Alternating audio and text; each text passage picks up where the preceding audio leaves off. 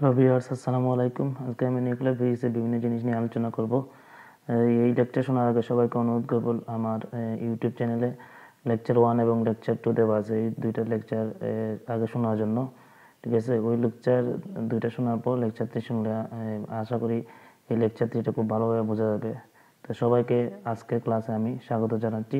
সবাই আশা করি এই ক্লাসটা উপভোগ করবেন। তো আমি শুরু করতেছি আজকে একটা গ্রাফ নিয়ে আলোচনা, যেটা হচ্ছে নিউক্লিয়ার বাইন্ডিং এনার্জি পার নিউক্লিয়ন এক্স অক্ষ বরাবর হচ্ছে মাস নাম্বার, আর ওয়াই অক্ষ বরাবর নিউক্লিয়ার বাইন্ডিং পার ল্যান্ডিং এনার্জি পার নিউক্লিয়ন। এই গ্রাফ থেকে আমরা আসলে তিনটা জিনিস বুঝতে পারবো। নাম্বার 1 হচ্ছে আসলে টাইটলি বাউন্ড কোন ম্যাটেরিয়ালগুলো, তারপরে হচ্ছে নিউক্লিয়ার ফিশন রিয়াকশন কোন ম্যাটেরিয়ালগুলো দেখায়, নিউক্লিয়ার ফিউশন রিয়াকশন কোন ম্যাটেরিয়ালগুলো দেখায়। এই গ্রাফ থেকে আমরা এটাই মানে বোঝার চেষ্টা করবো। ঠিক আছে, প্রথমে আমি বলতে চাই এই গ্রাফ থেকে এটাই বোঝা যাচ্ছে যে নিউক্লিয়ার মাস 50 থেকে 80-র ভিতরে এই মেটেরিয়ালগুলো হচ্ছে টাইটলি বাউন্ড। ঠিক আছে, তো টাইটলি বাউন্ড হওয়ার কারণে নিউক্লিয়াসগুলো হচ্ছে মোটামুটি মানে স্টেবল, টু মাচ স্টেবল। ঠিক আছে, তো বাইন্ডিং এনার্জি পার নিউক্লিয়ন এই 50 থেকে 80 যে মেটেরিয়ালগুলো আছে, 50 থেকে 80 যে নিউক্লিয়াসগুলো আছে, এই নিউক্লিয়ার ক্ষেত্রে বাইন্ডিং এনার্জি পার নিউক্লিয়ার মানটা হচ্ছে হাই বা মানে বেশি। ঠিক আছে, তা বাইন্ডিং এনার্জি পার নিউক্লিয়ারের মান বেশি হওয়ার কারণে আমরা এই সিদ্ধান্তে আসতে পারি হচ্ছে এই মেটেরিয়ালটা হচ্ছে টাইটলি বাউন্ড। এই মেটেরিয়ালগুলো বা এই নিউক্লিয়াসগুলো এই টাইটলি বাউন্ড, এবং এই টাইটলি বাউন্ড হওয়ার কারণে আমরা বলতে পারি এটা হচ্ছে টু মাচ স্টেবল। ঠিক আছে, তারপরে দেখা যাচ্ছে যদি আস্তে আস্তে 80 থেকে যে মাসগুলো আছে, এই যে 80 পরে যে মাসগুলো আছে বা যে নিউক্লিয়াসগুলো আছে, এই মাস নাম্বার হচ্ছে আস্তে আস্তে বাড়তে থাকতেছে। ঠিক আছে, তো মাস নাম্বার যদি আস্তে আস্তে বাড়তে থাকতেছে, নিউক্লিয়ার বাইন্ডিং এনার্জি পার নিউক্লিয়ন আস্তে আস্তে কমতে থাকতেছে। ঠিক আছে, তো দেখা যাচ্ছে লো মাসওয়ালা এবং হাই মাসওয়ালা যে নিউক্লিয়াসগুলো আছে, এই নিউক্লিয়াসগুলোর ক্ষেত্রে দেখা যাচ্ছে বাইন্ডিং এনার্জি পার নিউক্লিয়নের মানগুলো আস্তে আস্তে কমে যাচ্ছে। তাহলে এখান থেকে আমরা বলতে পারি যেহেতু বাইন্ডিং এনার্জি পার নিউক্লিয়ন মানগুলো আস্তে আস্তে কমে যাচ্ছে, তাহলে এক্ষেত্রে হচ্ছে তাদের মানে স্টেবিলিটি কম। ঠিক আছে, স্টেবল না। ঠিক আছে, 80-র উপরে মাসওয়ালা নিউক্লিয়াসগুলো স্টেবল না। ঠিক আছে, এবং এই মাসগুলো কি করে মানে ফ্র্যাগমেন্টগুলো মানে যখন কোনো নিউটন দ্বারা আঘাত করা হয়, তখন এই বড় মাসগুলো আস্তে আস্তে ছোট ছোট ফ্র্যাগমেন্টসে পরিণত হতে পারে। ঠিক আছে, তো এক্ষেত্রে যেটা হয় সেটা হচ্ছে নিউক্লিয়ার ফিশন রিঅ্যাকশন। তো 80-র পরে যে ম্যাটেরিয়ালগুলো আছে, মাস নাম্বার 80-র পরে যেগুলো আছে, সেগুলো হচ্ছে নিউক্লিয়ার ফিশন রিঅ্যাকশন দেখায়, এবং এক্ষেত্রে যে এনার্জিটা লস হয়। ঠিক আছে, তো এনার্জি লস হওয়ার কারণে যে রিঅ্যাকশনটা হয় সেটা হচ্ছে নিউক্লিয়ার এই ফিশন রিঅ্যাকশন। ঠিক আছে, যেমন আমরা বলতে পারি এই যে ইউরেনিয়াম, আমরা জানি ইউরেনিয়াম 92-235। ঠিক আছে, তার এই মাস নাম্বার 235, এখান থেকে এই তার মানে নিউটন নাম্বার হচ্ছে 141। ঠিক আছে, তো উপরের দিকে গেলে দেখা যাচ্ছে আস্তে আস্তে এই মাস বাড়ার সাথে সাথে বাইন্ডিং এনার্জি পার নিউক্লিয়নটা আস্তে আস্তে কমে যাচ্ছে। ঠিক আছে, যেহেতু কমে যাচ্ছে এবং তাহলে মাস নাম্বার যত বাড়তেছে, এই ক্ষেত্রে আমরা বলতে পারি যে নিউক্লিয়ার ফিউশন রিঅ্যাকশন। আর বাইন্ডিং এনার্জি পার নিউক্লিয়নের মান দেখা যাচ্ছে 0 থেকে 20 যে মেটেরিয়ালগুলো আছে, 0 থেকে 20 অথবা 30 পর্যন্ত বলা যায়। 0 থেকে 30 পর্যন্ত দেখা যাচ্ছে বাইন্ডিং এনার্জির পার নিউক্লিয়নের মানটা কম। ঠিক আছে, তো এই কম হওয়ার কারণে এইগুলোকে আমরা মানে স্টেবিলিটি কম বলতে পারি। বাট এই স্টেবিলিটি নিউক্লিয়ার ফিশন যে রিঅ্যাকশনটা হয়, যে ম্যাটেরিয়ালগুলো হয়, বা 80-র উপরে যে ম্যাটেরিয়ালগুলো আছে বা যে নিউক্লিয়াসগুলো আছে, এই নিউক্লিয়ার হচ্ছে এই 0 থেকে 30 যে নিউক্লিয়াসগুলো আছে, এগুলো স্টেবল। কারণ হচ্ছে 0 থেকে এই 30 পর্যন্ত যে ম্যাটেরিয়ালগুলো আছে, এগুলোতে দেখা যাচ্ছে প্রোটন এবং নিউটন নাম্বার মোটামুটি সমান। সো তাদের প্রোটন এবং নিউটন নাম্বারগুলো সমান হওয়ার কারণে তাদের মধ্যে যে প্রোটন যে রিপালশন আছে, এই প্রোটন রিপালশনটা কম। তো প্রোটন রিপালশনটা কম হওয়ার কারণে এটা মোটামুটি এগুলো স্টেবল বলা যায়। ঠিক আছে, এই প্রোটন রিপালশনটা কম হওয়ার কারণে দেখো নিউটনে কিন্তু কম, তো এগুলো স্টেবল। আর তাছাড়া আরেকটা কথা বলা যায়, এখানে ইভেন নিউক্লিয়াস আছে অনেক। ইভেন নিউক্লিয়াস হওয়া যত নিউক্লিয়াস আছে সবগুলো কিন্তু স্টেবল। ঠিক আছে, যেমন এখানে হচ্ছে হিলিয়াম আছে, হিলিয়াম 422, অক্সিজেন আছে, নাইট্রোজেন আছে, নাইট্রোজেন 1477, অক্সিজেন O88, এই যে মেটেরিয়ালগুলো আছে ইভেন নিউক্লিওগুলো কিন্তু স্টেবল, ঠিক আছে। তাহলে এই রিজনে যে রিয়েকশনটা হয় সেটা হচ্ছে নিউক্লিয়ার ফিউশন রিয়েকশন। এখন আরেকটা কথা বলতে চাই, দেখা যাচ্ছে যত 80-র উপরে যে নিউক্লিওগুলো আছে এগুলোতে দেখা যাচ্ছে প্রোটন নাম্বার হচ্ছে নিউট্রন নাম্বারের সংখ্যা অনেক বেশি। এই বেশি হওয়ার প্রধান কারণই হচ্ছে যত উপরের ম্যাটেরিয়ালগুলো আছে এই ম্যাটেরিয়ালগুলোর নিউক্লিয়ার প্রোটন রিপালশন অনেক বেশি। তো এই প্রোটন রিপালশনগুলোতে কমাইতে হবে, তাই না? কমানোর জন্য আসলে যত উপরের বড় ম্যাটেরিয়ালগুলো আছে এই ম্যাটেরিয়ালগুলোর ক্ষেত্রে নিউট্রন সংখ্যা সবচেয়ে বেশি। যেমন আমি যদি ইউরেনিয়াম 235, 92, 141, নিউটন নাম্বার 141 কথা চিন্তা করি, দেখুন যে 92 প্রোটন আছে, ঠিক আছে। তো 92 প্রোটন হওয়ার কারণে এই যে প্রোটন রিপালশনটা বেশি, এই প্রোটন রিপালশনটা কমাইতে হবে। কমানোর জন্যই আসলে এই নিউট্রন সংখ্যা এত বেশি। আমি যদি এই ইউরেনিয়াম যদি আমি অক্সিজেনের সাথে তুলনা করি, দেখো অক্সিজেন হচ্ছে 16 হচ্ছে তার মাস নাম্বার, 8 হচ্ছে প্রোটন, 8 হচ্ছে তার নিউটন, বা তাদের মধ্যে প্রোটন রিপালশনটা কম, এই জন্য নিউটন অত বেশি লাগেও না। বাট যদি আমি উপরের দিকে যাই দেখা যাচ্ছে তাদের এই প্রোটন নাম্বার হচ্ছে 1.5 গুণ 2 গুণ অনেক সময় ওই নিউটন নাম্বার আসে। এই তো 20 নাম্বার দেওয়ার কারণই হচ্ছে যাতে প্রোটন রিপালশনটা কম হয়, ঠিক আছে। তো আরেকটা জিনিস এখানে লক্ষণীয়, যত বেশি নিউটন নাম্বার থাকবে তার মানে বুঝবো এখান থেকে আসলে এই মেটেরিয়ালগুলো স্টেবল না।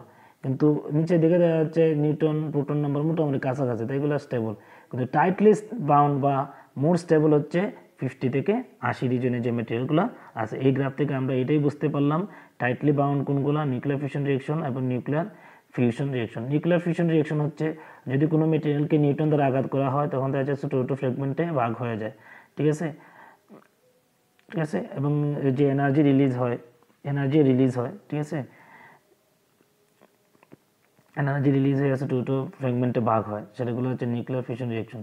আর নিউক্লিয়ার ফিউশন হচ্ছে নিউক্লিয়ার রিয়েক্টর, পাওয়ার রিয়েক্টর যেগুলো আছে সেগুলো হচ্ছে নিউক্লিয়ার ফিউশন রিয়েকশন হয়, চেইন রিয়েকশনের মাধ্যমে হয় এক। আচ্ছা, তারপর হচ্ছে নিউক্লিয়ার ফিউশন রিয়েকশন হচ্ছে ছোটো ছোটো নিউক্লিয়গুলো যোগ হয়ে অনেক একটা বড় মানে নিউক্লিয়াতে পরিণত হয়, ঠিক আছে। এখানেও এনার্জি রিলিজ হয়, ঠিক আছে। এবং এইটার যে এক্সাম্পল বলা যায়, এক্সাম্পলটা বলা হচ্ছে সূর্য কিন্তু নিউক্লিয়ার ফিউশন রিয়েকশন হয়। এখন দেখা যাচ্ছে একটা এক্সাম্পল আছে, এক্সাম্পলটা হচ্ছে find the total energy required to split SN স্ক্যান্ডিনিয়াম 120-50 into its constituent protons and neutrons. Find the energy per nucleon. The atomic mass এর মধ্যে আছে এটা। তো খুব সুন্দর, এখানে দেখা যাচ্ছে প্রোটনের হচ্ছে মান হচ্ছে 50, মাস নাম্বার হচ্ছে 120, এবং তাহলে এখান থেকে নিউটন নাম্বারটা বের করে ফেললাম। তারপরে আমাদের binding energy equal to mc square del MC square. ডেলএম আমরা জানি না, ডেলএম হচ্ছে মাস ডিফেক্ট।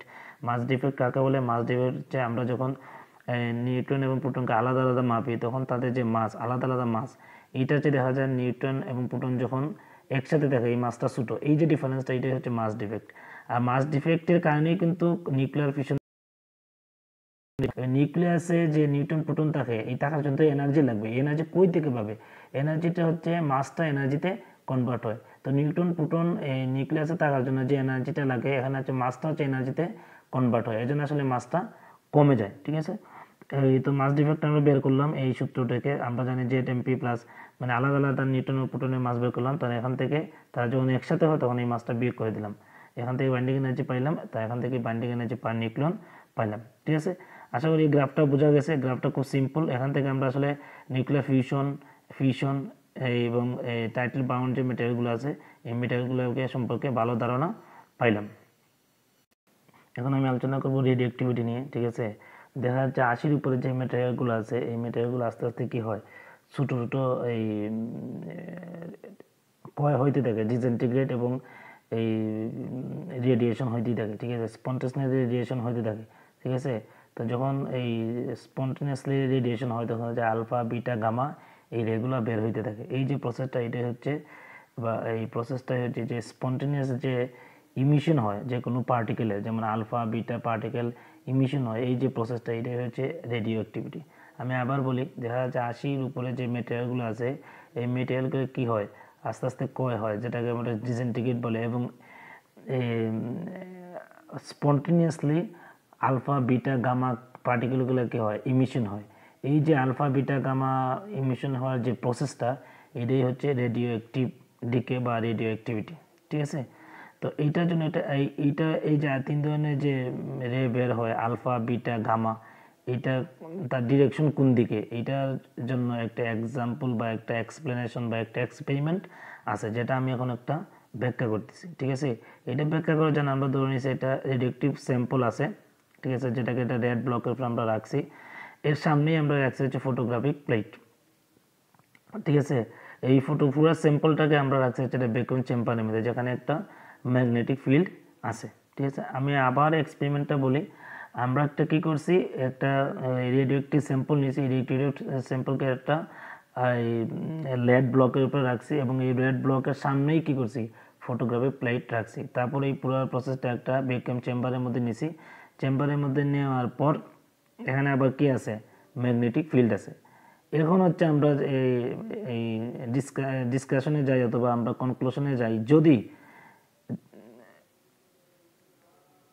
লেফটে যে রেগুলো যাবে এটাকে আমরা বলবো হচ্ছে বিটা, আর সরি ডাইনে যেটা যাবে সেটা হচ্ছে বিটা, আর বামে যেটা যাবে সেটা হচ্ছে আলফা, এবং সোজা যেটা যাবে সেটা হচ্ছে গামারে। ঠিক আছে, আমরা বললি এই যখন আমরা এই একটা রেডিয়েটিভ এই স্যাম্পলকে রেডিয়েট ক্লকের উপরে রাখার পর এর সামনে একটা ফটোগ্রাফিক প্লেট দিলাম, বা ফটোগ্রাফিক প্লেট দেওয়ার পর এই যে অ্যাপারেজটা তৈরি হলো এটাকে আমরা কী করলাম, এই একটা ভ্যাকুয়াম চেম্বারের ভিতরে ঢুকালাম। ঠিক আছে, যেখানে কি আছে ম্যাগনেটিক ফিল্ড আছে। ঠিক আছে, তো এই ম্যাগনেটিক ফিল্ড থাকার কারণে যদি এই ম্যাগনেটিক ফিল্ড থাকার কারণে এই ডান দিকে যে রেগুলো যাবে এগুলো হচ্ছে বিটা, আর লেফটে যে এগুলো যাবে সেটা হচ্ছে আলফা, এবং সোজা যেটা যাবে সেটা হচ্ছে গামা। ঠিক আছে, এটা আমরা ধরে নিতেই পারি। মানে যদি দেখা যাচ্ছে আলফা কোনো ডান দিকে যাচ্ছে, ডান দিকে যাওয়া মানে যে রেগুলার যাবে সেটা হচ্ছে বিটা রে, আর লেফটে যে রেগুলার যাবে সেটা হচ্ছে আলফা, এবং সোজা সেটা হচ্ছে গামা। তাহলে রেডিওঅ্যাক্টিভ ডিকে বা রেডিওঅ্যাক্টিভিটি কাকে বলে, 80-র উপরে যে মেটেরিয়ালগুলো আছে এই মেটেরিয়ালগুলো দেখা যায় অটোমেটিক্যালি ডিসইন্টিগ্রেট, এবং আলফা বিটা গামা এই রেগুলো কী হতে থাকে স্পন্টেনিয়াসলি ইমিশন করতে থাকে। এই যে এই প্রসেসটা spontaneously alpha gamma beta spontaneously emit হইতে থাকে বা ইমিশন হইতেই থাকে, এই প্রসেসটাই হচ্ছে রেডিওঅ্যাক্টিভিটি বা এই রেডিও অ্যাক্টিভিটি। ঠিক আছে, তাহলে 3 ধরনের মেটেরিয়াল এখানে বা 3 ধরনের রে স্পন্টেনিয়াসলি ইমিশন হয়, সেটা হচ্ছে আলফা বিটা এবং গামা। প্রথমে হচ্ছে আলফা পার্টিকেল আমরা নিয়ে আলোচনা করতে। আলফা পার্টিকেল হচ্ছে কী কী আছে, হিলিয়াম নিউক্লিয়াস। হিলিয়াম নিউক্লিয়াসের মধ্যে মাস নাম্বার কত, মাস নাম্বার হচ্ছে 4, এবং 2টা প্রোটন আছে, 2টা নিউট্রন আছে, এবং charge number is 2 and mass number হচ্ছে কত 4। যেহেতু প্রোটন নাম্বার 2 তাহলে চার্জ নাম্বারও 2। ঠিক আছে, এটা হচ্ছে হাইলি আয়নাইজিং পার্টিকেল। ঠিক আছে, কিন্তু এই আয়নাইজিং করতে পারে যেহেতু হিলিয়াম 2+। ঠিক আছে, তো এটা বের করার জন্য যেটা সূত্র সেটা হচ্ছে আমি যে কোনো একটা ম্যাটেরিয়াল দিলাম AXZ। ঠিক আছে, A-4 Z-2 +4 হিলিয়াম 2, এটা হচ্ছে তার রিঅ্যাকশনের। ঠিক আছে, তাহলে এখান থেকে বোঝা যাচ্ছে আমরা AXZ মনে করি একটা যে কোনো একটা নিউক্লিয় নিলাম। ঠিক আছে, এই নিউক্লিয়াম যদি আমরা বলতে চাই এটা আলফাটি কি হয়েছে কীভাবে বোঝা যাবে, যে ম্যাটেরিয়ালটা আছে যে মাস নাম্বার আছে এটা থেকে 4টা কমাইতে হবে, যে প্রোটন আছে এটা থেকে 2টা কমাইতে হবে। এই যে রিঅ্যাকশনটা এটা হচ্ছে আলফা ডিকে রিঅ্যাকশন। ঠিক আছে, এখানে একটা এক্সাম্পল দিয়েছে the radio nuclide 238 ডিকেজ spontaneously according to same 238 92। ঠিক আছে, তাহলে কি হইলো 238 92, তার মানে 38 - 4 34। এখন 34 কোন মেটেরিয়াল, থোরিয়াম। ঠিক আছে, আর ইউরেনিয়াম থেকে কি হইলো 2টা কমলো, তার মানে 90 হচ্ছে 90 মানে হচ্ছে থোরিয়াম। তো এখান থেকে বুঝে যাচ্ছে এটা হচ্ছে ওই আলফা পার্টিকেল বা আলফা ডিকে, যেখানে তার হাফ লাইফ হচ্ছে 4.47 10⁹ ইয়ার্স। ঠিক আছে, এবং এই প্রসেসে 4.27 MeV এনার্জি কি হয়, এই কাইনেটিক এনার্জি হিসেবে এই an energy of 4.27 MeV is emitted as the kinetic energy, মানে এত 4.27 এনার্জি কি হয় রিলিজ হয়। ঠিক আছে, তাহলে রেডিওঅ্যাক্টিভ ডিকে তো বোঝাই গেছে, আলফা বিটা গামা বের হওয়ার স্পন্টেনিয়াস যে প্রসেস এটা হচ্ছে রেডিওঅ্যাক্টিভ ডিকে বা রেডিওঅ্যাক্টিভিটি। এক্সপ্লেনেশনটা বোঝাই গেছে। যদি আমরা একটা রেডিয়েক্টিভ ম্যাটারকে বা রেডিয়েক্টিভ স্যাম্পলকে রেডগুলোকে উপরে রাখি, তারপর এটার সামনে ফটোগ্রাফি হলো প্লাগ লাগি, তারপরে এই ফটো সেট আপকে এটা আয়নের এই ভ্যাকুয়াম চেম্বারের উপরে রাখি এবং এটা উপস্থিতি নির্ণয় করতে হবে যে এখানে ম্যাগনেটিক ফিল্ড আছে। এটা উপস্থিতি নির্ণয় করার পর যে রেগুলা ডাইনে যাবে এটা হচ্ছে বিটা, যে রেগুলা বামে যাবে আলফা, যেগুলো সোজা যাবে সেটা হচ্ছে এই গামা। যে এটা হচ্ছে একটা এক্সপেরিমেন্ট আর কি, তিনটা রে কোনটা কোন রে এটা বের করে একটা এক্সপেরিমেন্ট। এবং আলফা পার্টিকেল তো বললামই, আলফা পার্টিকেল যে যে ইকুয়েশনটা আসে এক্স জেড, নিউ পার্টিকেলের জন্য ওয়াই দিছে, এখান থেকে একটা চারটা মাস নাম্বার কমবে, দুইটা প্রোটন নাম্বার কমার পর 4 হিলিয়াম। ঠিক আছে, এখানে একটা দিয়ে এক্সাম্পল দিছে এই 238U, ঠিক আছে, চারটা দুইটা প্রোটন কমে 90 মানে হচ্ছে টুরিয়াম। ঠিক আছে, এখানে তার হাফ লাইফ হচ্ছে 4.47 × 9 ইয়ার্স অ্যান্ড এনার্জি রিলিজ হচ্ছে 4.27 MeV। এখন হচ্ছে বিটা ডিকে হচ্ছে তিন ধরনের। ঠিক আছে, বিটা মাইনাস ডিকে, তার মানে হচ্ছে এটাকে বলা হয় ইলেকট্রন। বিটা মাইনাস মানে ইলেকট্রন ডিকে, বিটা প্লাস মানে হচ্ছে পজিট্রন, আর ইলেকট্রন ক্যাপচার মানে ইলেকট্রন ক্যাপচার করতো। বিটা ডিকের যে রিয়েকশনটা হচ্ছে AXZ, মানে যে কোনো একটা ম্যাটেরিয়াল হতে পারে। ঠিক আছে, এখান থেকে যদি এই প্রোটনটা, মানে এখানে হচ্ছে নিউটনটা প্রোটনে পরিণত হয়, সেটা হচ্ছে এই বিটা মাইনাস ডিকে, আর যদি ওই প্রোটনটা নিউটনে পরিণত হয় সেটা হচ্ছে বিটা প্লাস ডিকে। ঠিক আছে, তাহলে বিটা মাইনাস ডিকে হচ্ছে কি হয়, AXZN, এটা যে কোনো একটা নিউক্লি। ঠিক আছে, যেখানে যদি এই যে এক্স এর যে নিউক্লিয়াস এটাতে যদি প্রোটন নাম্বার একটা কমে যায়, মানে সরি একটা বেড়ে যায় আর নিউটন নাম্বার একটা কমে যায়, তাহলে নিউ যে ম্যাটেরিয়াল পাই, ঠিক আছে, সেটা মনে করো একটা মান হচ্ছে কত, 14N77, সাপোজ 14N77। ঠিক আছে, এটা থেকে একটা এই প্রোটন বেড়ে যাবে। ঠিক আছে, তাহলে কি প্রোটন বাড়লে কি হবে, 14O8 এটা হবে না, আর নিউটন একটা কমে যাবে 7 হবে। ঠিক আছে, ই প্লাস মানে হচ্ছে কি, ই প্লাস যদি দেওয়া থাকে তাহলে এখান থেকে বুঝতে হবে একটা নিউটন এখানে কি হয়েছে, প্রোটনে পরিণত হয়েছে। ঠিক আছে, আর এটা হচ্ছে যে নিউ ই দেওয়া বার দেওয়া, এটা হচ্ছে অ্যান্টি নিউট্রিনো হচ্ছে যখন এই বিটা মাইনাস ডিকে হয়, তখন ইলেকট্রনের সাথে দেখা যায় একটা অ্যান্টি পার্টিকেলও বের হয়, যে অ্যান্টি পার্টিকেল বের হয় সেটা হচ্ছে বিটা, মানে নিউট্রিনোর উপরে যেটা সেটা হচ্ছে অ্যান্টি নিউট্রিনোকে বের হয়েছে, আর বিটা প্লাসের ক্ষেত্রে যেটা সেটা হচ্ছে নিউট্রিনো। ঠিক আছে, তাহলে বিটা মাইনাস ডিকে আবার ব্যাখ্যা করি, যদি নিউট্রন প্রোটনে পরিণত হয় তার মানে একটা নিউট্রন কমে যাবে, একটা প্রোটন বাড়বে, এরকম যদি রিয়েকশন হয় তাহলে সেটা হচ্ছে বিটা মাইনাস ডিকে। আর বিটা প্লাস ডিকে হচ্ছে যদি প্রোটনটা নিউটনে পরিণত হয় তার মানে একটা প্রোটন কমে যাবে আর একটা নিউট্রন বাড়বে, তাহলে নিউ যে ম্যাটেরিয়াল পাবো, ই প্লাস দ্বারা এটাই বোঝাচ্ছে একটা এই প্রোটন কমে যাবে, আর যে নিউ ই যেটা এটা দ্বারা বোঝা যাচ্ছে নিউট্রিনো। ঠিক আছে, নিউট্রিনো হচ্ছে যে কোনো বিটা প্লাস রিয়েকশন হয় তখন পজিটনের সাথে সাথে একটা অ্যান্টি পার্টিকেল বের হয়, সেটা হচ্ছে নিউট্রিনো। আর বিটা মাইনাস ডিকের ক্ষেত্রে ইলেকট্রনের সাথে সাথে যে অ্যান্টি পার্টিকেল বের হয় সেটা হচ্ছে অ্যান্টি নিউট্রিনো। ঠিক আছে, তাহলে নিউট্রিনো হচ্ছে কি, এই যখন বিটা প্লাস ডিকে হয় তখন ইলেকট্রনের সাথে যে অ্যান্টি পার্টিকেল বের হয় সেটা হচ্ছে নিউট্রিনো, আর বিটা মাইনাস ডিকে যখন হয়, যখন ইলেকট্রনের সাথে যে এই অ্যান্টি পার্টিকেল বের হয় সেটা হচ্ছে এই অ্যান্টি নিউট্রিনো। ঠিক আছে, তাহলে ইলেকট্রন ক্যাপচার থেকে এখানে বোঝা যাচ্ছে যে ম্যাটেরিয়ালটার সাথে ইলেকট্রনের এই রিয়েকশন হয় তখন সে কী করে, একটা ইলেকট্রন ক্যাপচার করে ফেলে, তার মানে ইলেকট্রন কী হয়ে যায়, ক্যাপচার করা মানে কি, ইলেকট্রন সে ক্যাপচার করা মানে কবজে করে ফেলে আর কি, যেটা বলে। তার মানে একটা ইলেকট্রন মান কমে যাবে, তাহলে ইলেকট্রন কমা মানে কি, প্রোটন কমা। ঠিক আছে, তাহলে Z-1 আর নিউট্রনটা বাড়তে থাকবে আর কি। ঠিক আছে, আর নতুন যে রিয়েকশনটা আমরা এই যে নিউ ই, তার মানে বিটা প্লাস ডিকে এবং ইলেকট্রন ক্যাপচার সেম, সরি এই যে অ্যান্টি পার্টিকেল বের হয় সেটা হচ্ছে নিউট্রিনো। ঠিক আছে, তাহলে আবার বলি, ইলেকট্রন ক্যাপচার মানে হচ্ছে বিটা মাইনাস ডিকের মতোই আর কি, বিটা প্লাস ডিকের মতো। ঠিক আছে, তাহলে AXZN প্লাস ই মাইনাস, এই যে ইলেকট্রন আছে ইলেকট্রনকে ওই ম্যাটেরিয়ালটা কী করে ক্যাপচার করে ফেলে, তার মানে ইলেকট্রন কমে যাবে, তাহলে Z-1 এবং নিউটনটা বেড়ে যাবে N+1। আর যে অ্যান্টি পার্টিকেলটা বের হলো সেটা হচ্ছে নিউট্রন। আমি একটা রিকোয়েস্ট করব সবাইকে, এই আলফা বিটা গামা, এই তিনটাই হচ্ছে এই এই আলফা বিটা গামা এই তিনটার প্রপার্টিসটা পড়ে নিতে। আলফা বিটা গামা এই তিনটা রেয়ার যে আছে, এই তিনটা রেয়ার প্রপার্টিসটা বের করতে। তাহলে আমরা যে বিটা ডিকে পেলাম এটা তিন ধরনের, আলাদা হচ্ছে বিটা মাইনাস ডিকে, তার মানে electron decay, beta plus decay positron আর ইলেকট্রন ক্যাপচার, ঠিক আছে। বিটা মাইনাস ডিকে মানে হচ্ছে যদি নিউটন প্রোটনে পরিণত হয়ে যায়, তার মানে একটা নিউট্রন প্রোটনে পরিণত হয়ে যাবে, তার মানে প্রোটন সংখ্যা একটা বাড়বে, ঠিক আছে। আর বিটা প্লাস দিকে হচ্ছে প্রোটন নিউটনে চলে যাবে, তার মানে একটা নিউটন বাড়বে। ইলেকট্রনের ক্যাপচারে কী হবে, একটা ইলেকট্রন ক্যাপচার করে ফেলবে, তার মানে একটা ইলেকট্রন কমে যাবে, ঠিক আছে।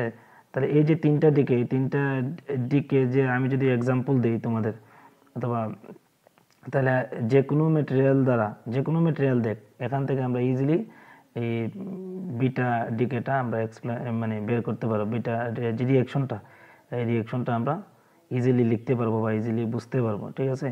আর আমি সবার জন্য অনুরোধ করতেছি আলফা বিটা গামা এই তিনটার যে প্রপার্টিসটা আছে এই প্রপার্টিসটা পড়ে নিতে, ঠিক আছে। এখন হচ্ছে গামা ডিকে আসলে মেটেরিয়াল পার্টিকেলস না, সেটা হচ্ছে এটা ইলেকট্রোম্যাগনেটিক ওয়েভ আকারে, ঠিক আছে। ভেলোসিটি লাইটের ভেলোসিটি হিসেবে, লাইটের ভেলোসিটি নিয়ে চলে আর কি, ঠিক আছে। তার মানে গামা রেস হচ্ছে কোনো পার্টিকেল না, এটা হচ্ছে একটা ইলেকট্রোম্যাগনেটিক রে, যেটা লাইটের ভেলোসিটি নিয়ে চলে, এবং তার যে এনার্জিটা হচ্ছে খুব ইলেকট্রোম্যাগনেটিক রেডিয়েশন, তার যে ওয়েভলেন্থ হচ্ছে শর্টেস্ট, এবং ফ্রিকোয়েন্সি হচ্ছে লার্জ ফ্রিকোয়েন্সি নিয়ে চলে। তার মানে এনার্জিটা হচ্ছে most energetic energy, electromagnetic radiation having shortest wavelength and largest frequency, ঠিক আছে। এবং গামা রে কী কী প্রডিউস করে, ফটোগ্রাফি ইফেক্ট, কম্পোনেন্ট ইফেক্ট এবং পেয়ার প্রোডাকশন, ঠিক আছে। আর এই যে রেডিয়েশনটা আছে, এই রেডিয়েশনের যে রেঞ্জটা খুব বেশি, এবং যে গামার এটা যে রেডিয়েট হয়, এটা যে এক্সাইটেড কোনো রেডিওঅ্যাক্টিভ এলিমেন্টস থেকে, এক্সাইটেড নিউক্লিয়াস থেকে আসলে রেডিয়েটটা হয়, এবং তার যে এই যে মাস নাম্বার এবং অ্যাটমিক নাম্বার এই নিউক্লিয়াসের এই গামারে যখন ইমিট হয়, তখন তার যে ম্যাটেরিয়াল থেকে এই গামারেটা ইমিট হবে, ওইটার কোনো মাস নাম্বার এবং অ্যাটমিক নাম্বার কোনো চেঞ্জ হবে না। যেমন এখানে দেওয়া আছে এক্সাইটেড স্টেট, এক্সাইটেড নিউক্লিয়াস, এখান থেকে দেখো গামারে বেরিয়েছে, কিন্তু তার যে মাস নাম্বার এবং প্রোটন নাম্বার এগুলো কোনো কিছুই চেঞ্জ নাই। তাহলে আমি আবার বলি, গামাটা হচ্ছে এটা পার্টিকেল না, যেটা হচ্ছে ইলেকট্রোম্যাগনেটিক রেডিয়েশন আকারে, লাইটের ভেলোসিটি আকারে চলে, এবং এই যে গামার এই যেটা হচ্ছে মোর এনার্জেটিক, এই যে ইলেকট্রোম্যাগনেটিক রেডিয়েশন এই বিষয়ে যায়, এবং যার ওয়েভলেন্থ হচ্ছে শর্ট এবং ফ্রিকোয়েন্সি হচ্ছে হাই, এবং গামারের কারণে আমরা ফটোগ্রাফি এবং কম্পোনেন্ট পেয়ার প্রোডাকশন এগুলো আমরা পাই। এবং যে গামারের যে রেঞ্জ, যেমন আলফা বিটা গামা এই রেঞ্জ থেকেও বেশি, এবং গামারে যখন কোনো ম্যাটেরিয়াল থেকে বের হয়, ম্যাটেরিয়াল মাস নাম্বার এবং এই রেডিওঅ্যাক্টিভ মাস নাম্বার এবং অ্যাটমিক নাম্বারে কোনো চেঞ্জ হয় না, ঠিক আছে। এখানে একটা ইকুয়েশন দেওয়া আছে, ঠিক আছে। ইকুয়েশনে এক্স প্রাইম মানে স্টার দেওয়া মানে হচ্ছে এটা এক্সাইটেড নিউক্লিয়াস থেকে যখন গামারে বের হয়, তখন তার তার মাস নাম্বার এবং প্রোটন নাম্বারে কোনো চেঞ্জ নেই। এখন একটা জিনিস আমি বলতে চাই, what is the difference between X ray এবং গামারে হচ্ছে এই নিউক্লিয়নের ট্রানজিশনের ফলে হয়, বা নিউক্লিয়াসের ট্রানজিশনের ফলে হয়, আর এক্স রে হচ্ছে ইলেকট্রনের ট্রানজিশনের ফলে হয়। বোঝা গেছে? ইলেকট্রনের ট্রানজিশনের ফলে হয় হচ্ছে এক্স রে, আর গামারে হচ্ছে কি এই নিউক্লিয়াসের বা নিউক্লিয়নের ট্রানজিশনের ফলে হয় হচ্ছে গামারে। তাহলে গামারে আসলে কোনো পার্টিকেল না, মানে তার কোনো চার্জ নাই, এটা কিন্তু কোনো ম্যাটেরিয়ালে পরপর আয়নাইজড হতে পারে, ওই আয়নাইজডের বিহেভিয়ার থেকে আমরা এটা গামার বিহেভিয়ার জানতে পারি। বাট গামারে কোনো মানে দেখো, আমরা যখন এই গামারে স্যাম্পল রাখলাম রেড ক্লকের উপর, তখন দেখো গামার একেবারে সোজা গেছে, তার মানে গামারে কি আয়নাইজড হচ্ছে না। যদি আয়নাইজ মানে কি, কোনো যদি পজিটিভ অথবা নেগেটিভ চার্জ থাকতো, তখন পজিটিভ নেগেটিভ চার্জ হলে তাকে আকর্ষণ করতো, সে বামে অথবা ডানে যেত, না গিয়ে সোজা গেছে, তার মানে এটা আয়নাইজড, মানে কোনো চার্জ নাই, ঠিক আছে। চার্জ না থাকার কারণে কিন্তু সে একেবারে সোজা গেছে, এবং চার্জ না থাকার কারণেই কিন্তু এইটা সবচেয়ে বেশি বেদনযোগ্য, যে কোনো মেটেরিয়ালকে এটা বেদ করে যেতে পারে, ঠিক আছে। তাহলে গামারে তো বুঝাইছে, গামারে হচ্ছে যখন কোনো মেটেরিয়াল থেকে গামারে ইমিট হয়, তখন ওই মেটেরিয়ালের মাস নাম্বার এবং প্রোটন নাম্বার এইগুলো কী থাকে, সমানতা এবং এই যে এক সাইটের কোনো নিউক্লিয়াস থেকে আসলে গামা রেটা